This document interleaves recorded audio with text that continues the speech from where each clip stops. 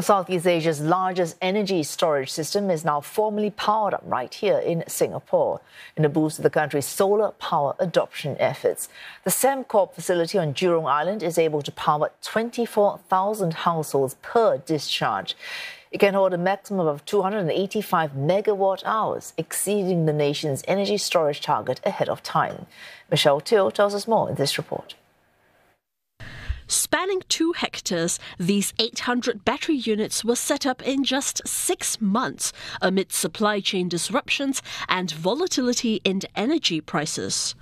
Now, each battery unit you see right behind me is connected to the main power grid. This helps it to charge up when the prices of electricity are low and then discharge it when energy is needed. Now, doing so also helps it to become a source of reserves for the main power grid to help free up power generation companies to generate electricity when demanded.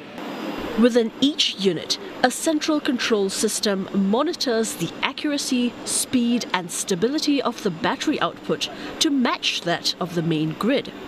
It can do so in just milliseconds to keep up energy supply to consumers.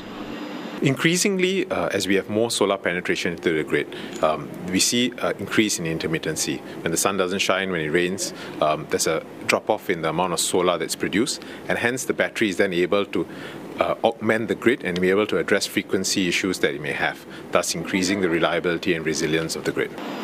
Since it started operations in December last year, more than 3,000 megawatt-hours of energy have been sent to the grid.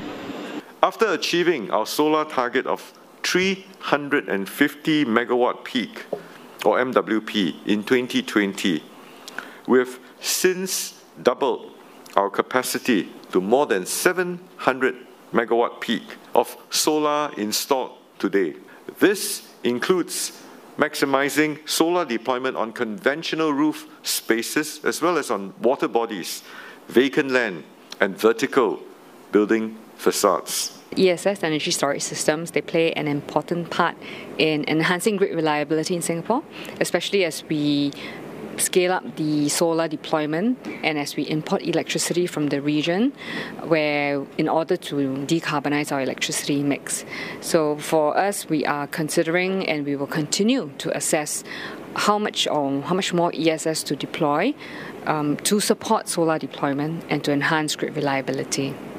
Singapore aims to power about 350,000 households a year using solar energy. This is expected to meet 3% of projected electricity demand.